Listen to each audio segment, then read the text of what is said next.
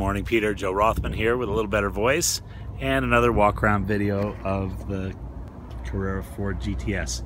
Spoke to Caleb, our web guy. He's not going to reshoot the car. Doesn't feel like there's been any changes in the condition of the car. So I thought I'd come out and give you a very thorough walk around. You asked about the windshield, any chips or scratches on the windshield. Most of what I see here is dust. You know, it's not super brand new, but it's certainly nothing problematic.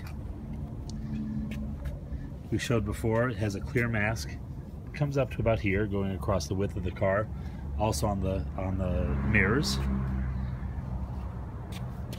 As we look here, remember I had that video that I took inside with the car on the lift. Anything that you can see from a normal height looks really nice on the front of the car. Looks like just a little water spot there. You can see right where we saw where the clear mask was scuffed a little on the bottom. I can see that just a little bit here. That looks like a little bug. Other than that, really nice. There are no curb rash marks or anything like that on the wheels. I'll show you each wheel. As I look down the side of the car, I don't see any door dings or scratches, anything like that. Here's the passenger side rear wheel.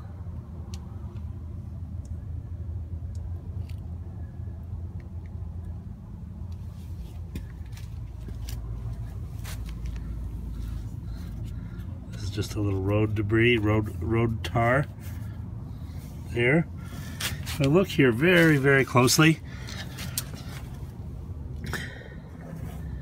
right on this edge here, I can feel it's not totally smooth.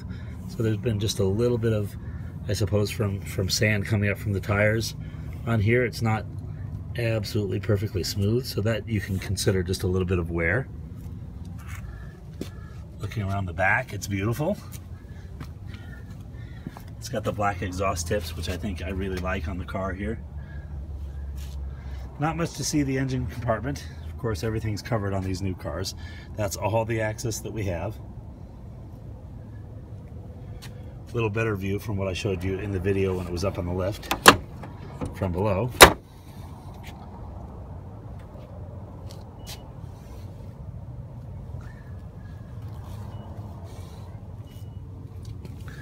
Looking here, see a tiny little chip. Do you see right there above my fingernail? Just from a little debris coming up from the tire.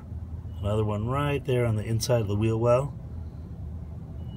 Tiny chip right at the corner of my fingernail.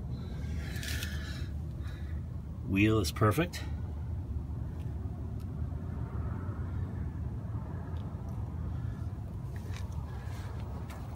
And I'll work my way up here to the front of the car to the last wheel.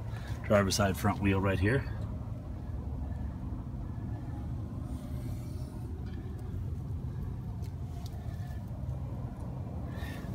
Just a little bit of smudging here at the back of the clear mask.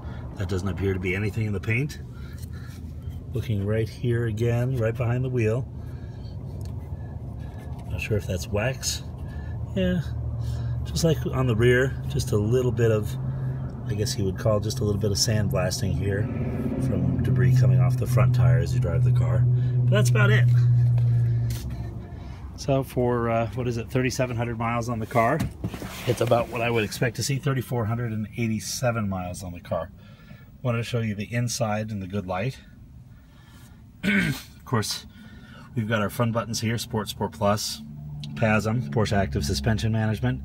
Of course, with the GTS interior with the Alcantara, we can't have ventilated seats, but we can have heated seats. Automatic climate control with right and left side independent adjustment. Of course, it's got the Bose surround sound system. I really like, on the street cars, I really like the 18-way adjustable seats. So many adjustments. I can adjust the front of the seat in and out. I can adjust the width of the rear of the seat back bolsters. I can adjust the width of the bottom bolsters. I can adjust the position and the inflation of the lumbar support. Pretty much anybody can get comfortable in these seats. Really, really nice. No wear showing on the seats. They're beautiful. I've got sunlight here so you can see exactly what it looks like. The Alcantara on the steering wheel also looks beautiful. No sort of excessive wear at all.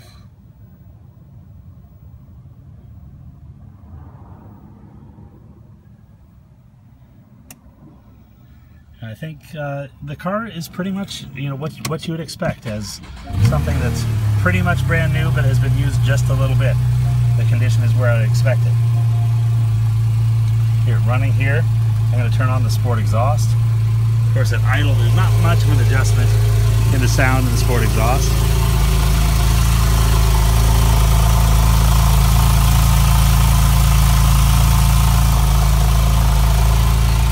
Only when we get on it, and of course I'm not going to do that without the car being properly warmed up, do you hear the real throaty noise of the sport exhaust when you drive it. Anyway, if you have any questions, if there's anything I missed, if you'd like to see, give me another call or drop me an email.